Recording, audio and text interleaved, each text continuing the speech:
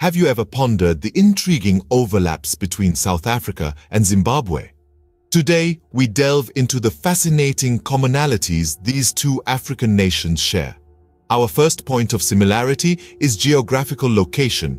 Both South Africa and Zimbabwe are situated in the southern region of the African continent.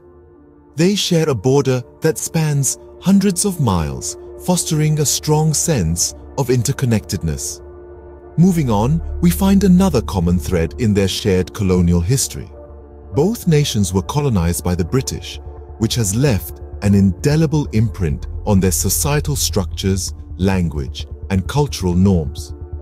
English remains one of the official languages in both countries, a testament to their shared historical narrative. Next up is the similarity in their economic structures.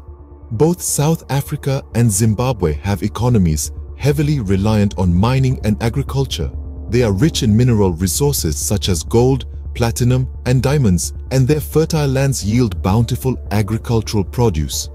Our fourth point of convergence is their diverse wildlife. The national parks in both South Africa and Zimbabwe are home to a spectacular array of fauna, including the renowned Big Five: the lion, leopard, rhinoceros, elephant, and Cape buffalo. Lastly, we cannot ignore the cultural similarities.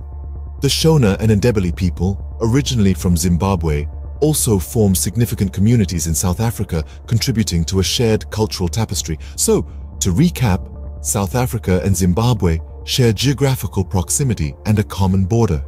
They've both been shaped by British colonial rule and continue to bear its linguistic and cultural imprints.